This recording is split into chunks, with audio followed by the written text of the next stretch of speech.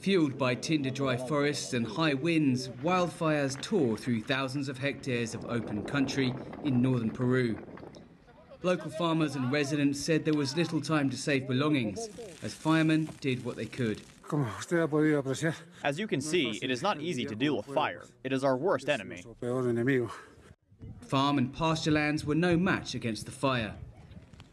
Firefighters, local volunteers and park guards battled the flames, often without enough water. Peru declared a state of emergency in parts of the country. This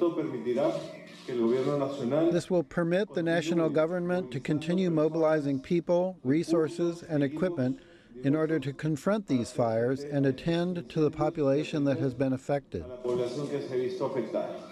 Fires also hit more than 5 protected natural areas, such as the Laquipampa Wildlife Refuge, home to South America's only native bear, the rare spectacled bear. Scientists say droughts in South America are more frequent and more intense, and this could be linked to climate change. In Peru, farmers were using fire to clear land for crops, getting ready for the rainy season. But the rains never came. A special brigade of firefighters, normally stationed at the Inca citadel of Machu Picchu, has been sent to tackle the blaze.